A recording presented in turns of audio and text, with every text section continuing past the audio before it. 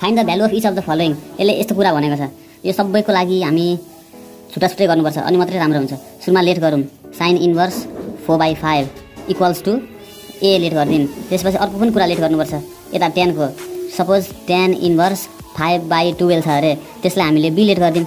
त्यसपछि sin इन्भर्सलाई यता transfer गरिदिउँ, tan इन्भर्सलाई पनि यतापट्टि ट्रान्सफर गरिदिउँ, यतापट्टि 4/5 मात्रै बाँकी रहन्छ इक्वल्स टु sin a यहाँ आइहाल्छ।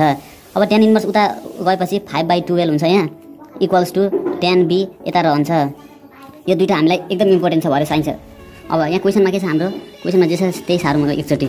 sin inverse 4/5 plus tan inverse 5/12 this is equals to cos bracket cos inverse 4/5 equals to a, so we can write a, and tan inverse 5/12 equals to b, so let's write here b.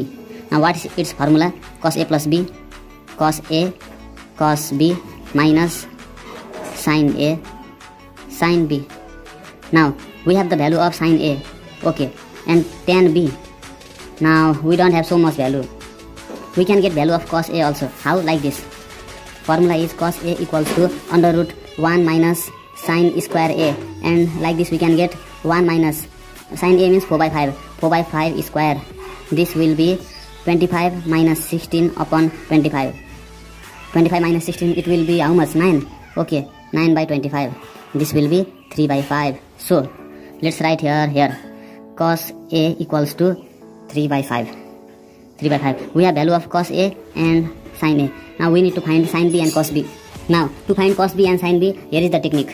Tan b equals to 5/12, and we know tan b is perpendicular by base. Now what will be height? Height equals to, we don't know, but we know one formula, h square equals to p square plus b square. Whose formula is this?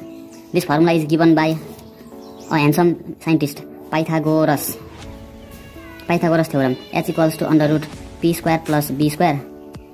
It will be p equals to 5 because ratio is similar, 5 square plus b equals to 12 square. Now let's use calculator, and calculator says it is 13, so let's make it 13. H equals to 13. Now let's write cos a equals to 3/5.